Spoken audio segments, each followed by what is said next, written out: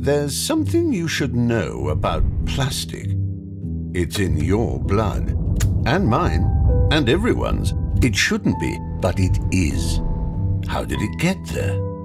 Just look around you. Your clothes, paints, toys and packaging, it's all plastic. It breaks down through wear. It enters our air, our food, our water.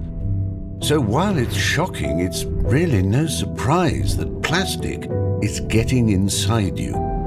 As it travels around your body, does plastic accumulate, cause inflammation, host pathogens and harmful chemicals? We think it could. So do many scientists.